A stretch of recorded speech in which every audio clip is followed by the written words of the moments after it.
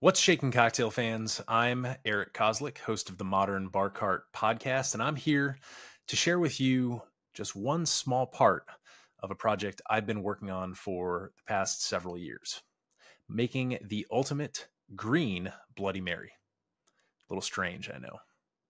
But when it comes to Bloody Marys, you can't even start thinking about what spirits to use or flavorings to add until you understand what it takes to grow and process the tomatoes.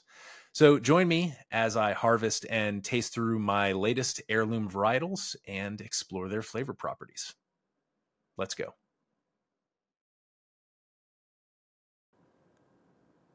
Gardening, like art, is an end unto itself. It's a way of being creative that has the distinct benefit of allowing you to consume the literal fruits of your labor. For the past several years, I've been growing tomatoes and super hot chili peppers in a humble urban garden in Washington, D.C. And each year, I've learned some valuable lessons about how to optimize for things like higher yields and healthier fruit. I certainly wouldn't call myself an expert tomato grower, but that's okay. It's fun to share the life cycle of a plant with my family, especially when that life cycle involves lots of healthy and delicious meals. What tomato? Green tomato, green tomato, green tomato. Green tomato, you gonna hold it for me? Okay. You gonna be gentle with it? Hi tomato. Hi tomato. You gonna be gentle? Grape tomato. That's a grape tomato, that's right. I'm gonna grab another one. Oop, would you like another one? Another tomato. You want another tomato? But for now, let's get back to green Bloody Marys. Last year, I ran a taste test of 3 different green tomato varieties and put together a simple Instagram reel. Here's what that looked like.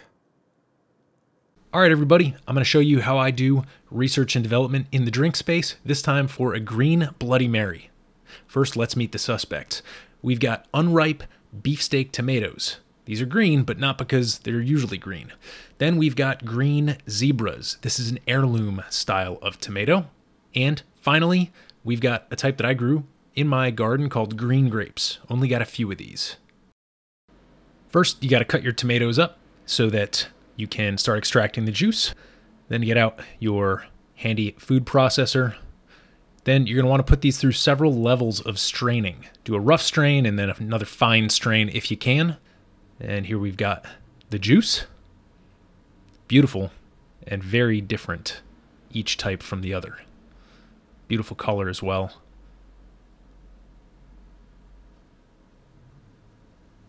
Then, of course, we test the pH. I was curious about this. These are just regular pH test strips.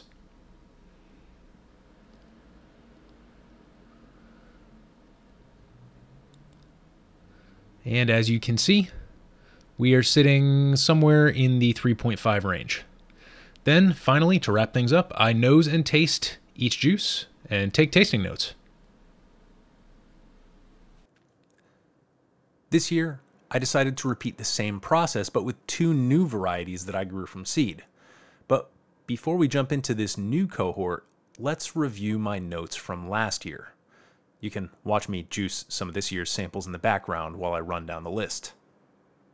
When it came to the green, i.e. unripe beefsteak tomatoes, which I sourced from a restaurant produce vendor, I was struck by their mildness.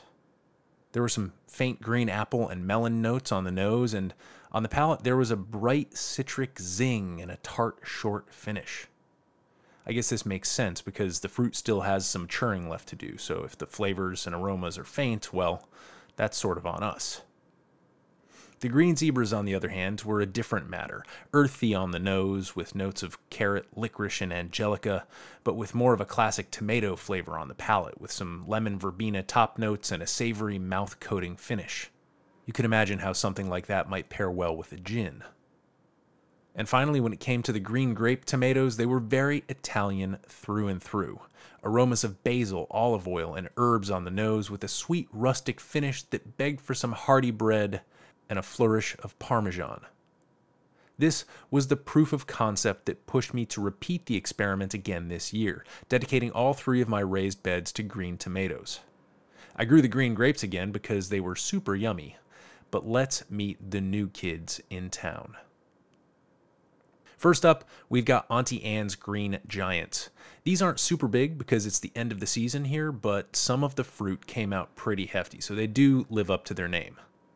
Next up, we've got Evergreen here on the right, and you might be thinking that these fruits are a bit hard to tell apart. They're both kind of green. But in general, the Evergreens turned a shade of yellow-green when ripe and had a slightly more oblong body shape, whereas the Green Giants were rounder and sometimes showed the slightest hints of red at the bottom when they ripened.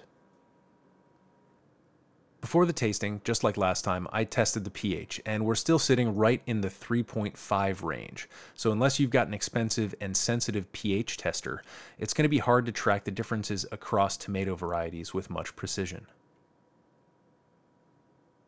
When I nosed the juice from the Auntie Anne's Green Giants, I was greeted with a deep, almost basic aroma, kind of a base note with some fruity top notes of persimmon and gooseberry and hints of marjoram and earth. And you often wonder, when you nose a spirit, for example, if the same is going to come through on the palate, but boy was this not the case here. The Green Giants were bracingly sour on the palate, warping into bitter and salty. They evoked a healthy salivary response, finishing with notes of cumin, sumac, and other notes you might find in za'atar or other Middle Eastern seasonings. After a quick palate cleanse, it was time to evaluate the evergreens. And if I had to sum up my reaction to the nose, I think the word would simply be wow. As their name would indicate, I was greeted with sappy, cedar-like notes. I was literally transported in time and space to my grandparents' house, where they'd planted arborvitaes in a bed of cedar mulch. That's what I got, cedar and sap, with hints of smoke. On the palate, this one didn't play any tricks like the Green Giants did. All those sappy notes followed through, but with a gentler acidity and a weaker body than their counterpart. All of which had me dreaming of pairing this with mezcal, sotol, or raicilla to elevate that green, smoky profile. In the end, here's where we stand. 2 years worth of experimenting, 5 varieties tested, and resounding proof that heirloom tomato varietals, green or otherwise, hold untold potential for creative Bloody Mary mixology. Are they hard to get? Definitely. Are they feasible to implement in a cocktail program? Maybe not right now. But I hope somebody with some serious growing potential gets inspired and looks for ways to bring us these beautiful flavors at a price point that allows the best bartenders in the world to make their flavors sing in the glass. Special thanks to Craig LaHoulier at NC Tomato Man on Instagram for his book, Epic Tomatoes, which I highly recommend for anyone starting out on their tomato journey, and for his remote guidance as I've worked my way into my own heirloom tomato craze over the last several years. If you want to learn more about the Bloody Mary, check out the Breaking Bloody series, which is sort of a recurring segment I do on the Modern Bar Cart podcast. You can subscribe and download that anywhere podcasts are found.